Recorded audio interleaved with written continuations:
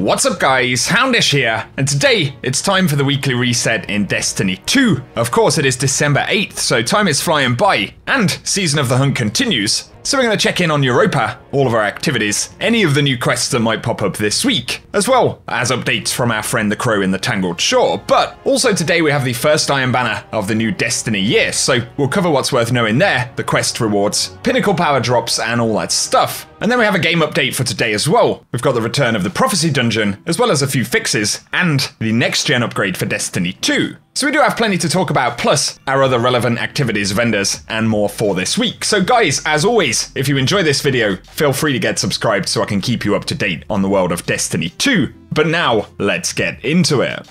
The very first thing that we should talk about today as we contact Destiny 2 servers, but upon signing in we can see a cry from beyond to speak with the spider. And yes, it looks like the HAWKMOON quest is now going to be live in the game. So we can see right here, we need to head to the spider, sorry. Pretty exciting stuff, man. And we've just gone into the game with, of course, a bit of server downtime. But yeah, I'll keep you posted, guys, if this grants us the access to HAWKMOON that we suspect it is going to. And it'll be a pretty interesting quest to see how that one unfolds. Good luck with the hunt, and I will keep you posted once again with that quest later on. But otherwise, of course, the Prophecy Dungeon has returned to the game, so we can see we've got Pinnacle gear. And Bungie have said that we'll get powerful drops on checkpoints, with that Pinnacle drop happening once per week via the milestone on the clear. So, gonna be pretty awesome to jump back in and finally play the Prophecy Dungeon again. And then otherwise, our Season of the Hunt content, of course, continues outside of what we predict is that HAWKMOON quest, so carry on getting upgrades and all of those kind of things. And then, of course, there is the reset on Europa. So we've got a new Exo Challenge, and that's going to be Simulation Survival. I want to say new, of course, an Exo Challenge now in the rotation since we've seen all three of them. And the Eventide Ruins is going to be the Eclipse Zone once again. We can see as well, the Dark Priestess is this week's featured Empire Hunt, so that's Pinnacle and Powerful Gear, as well as the Deepstone Crypt resetting right there.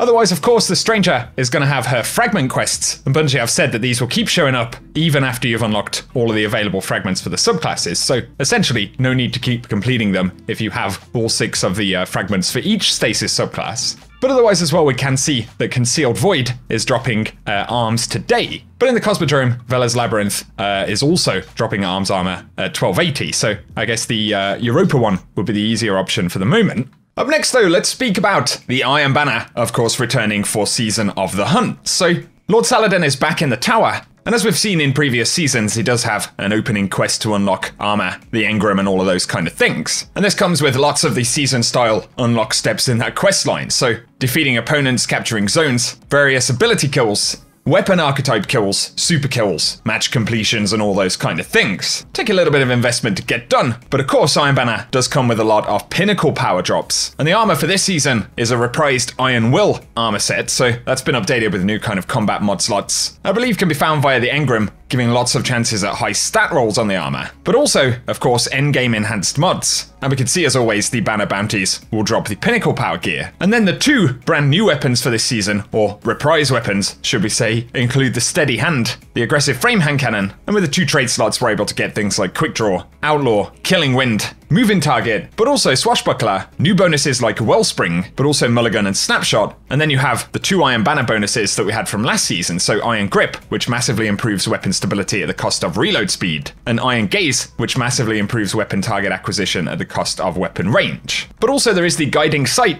another high impact weapon in the form of a scout rifle, once again from year 1 but reprised with random rolls.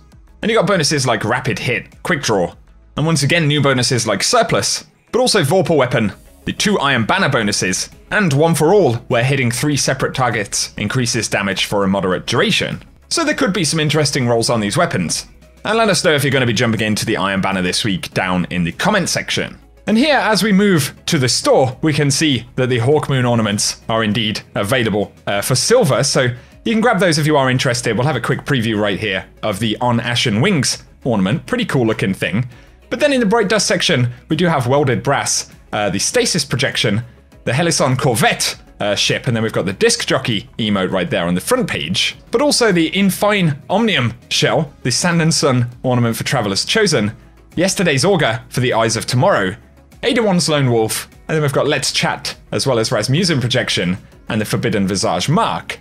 Cabal Entrance for Transmat effects, as well as Shieldbreaker and Harpy's Cry. And then we've got Iridescent Coral, Petiolora Growth, Mercurian Sunrise, and Cerulean Divide for shaders this week. The Inverted Spire is the Nightfall ordeal this week, so have fun with that one. And otherwise, of course, Pinnacles and Powerfuls are on the Director as always. Iron Banner is the kind of featured mode, and of course, Trials will be coming back not this Friday, but next Friday on the 18th of December, so bear that in mind. Other mentions for today though would of course include the game update that we've just had. So initially, if you are on next-gen consoles, these do require a re-download of the game, so quite a bit more to download. That's if you're on Series X or a PS5. And I will link all of the next-gen details down below if you need any support, although once again, those updates are now available. And then for the rest of us, there are a couple of additional changes inside of the update, so of course, the return of the Prophecy Dungeon, but also the ability to acquire bounties from Destiny 2 vendors using the Companion app. Of course, we've had the game update, but that will also require a Companion app update, which should be happening today. And then of course fixes for exotics, things like Icefall Mantle, Mask of Bacchus, and Necrotic Grip, which aren't kind of massive changes, but are some quality of life things worth bearing in mind. And I will link the patch notes for the update down in the description below. Final bit of gameplay content stuff though, of course, would be in the Dreaming City. And if you are completing any of the Forsaken content from a couple of years back, the Agonarch Abyss is the Ascendant challenge this week, which is the one found immediately behind the spawn in Devalian Mists in the Bay of Drowned Wishes Lost sector, so it's actually a pretty easy one to get to. And otherwise for today guys, that is everything that we have to speak about inside of this video, so let us know if you're jumping into Destiny 2 again this week, and of course what you'll be getting up to. I'll be keeping you posted on all of the news, so be sure to stay tuned here. Be sure to keep it locked here on the channel, turn on notifications, and get subscribed. And I'll keep you posted with all of the updates. For now though guys, whatever you get up to, I hope you have an awesome week.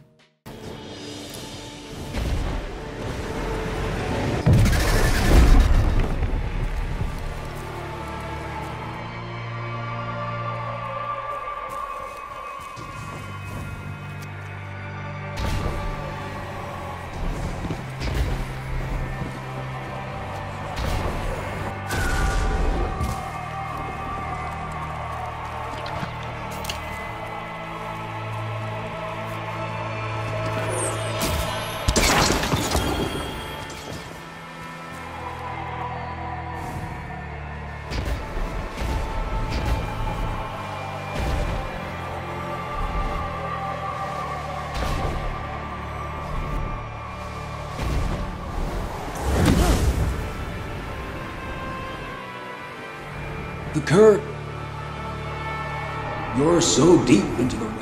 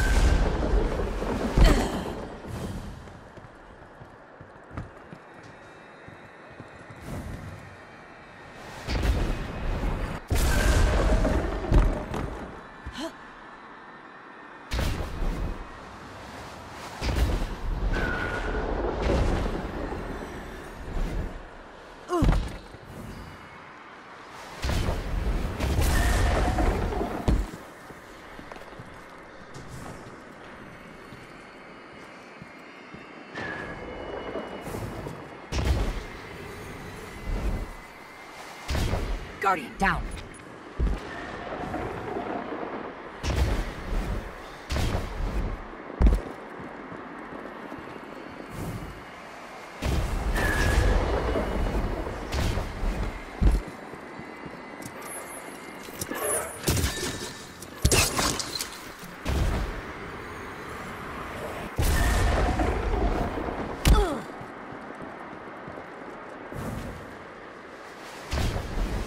Guardian down.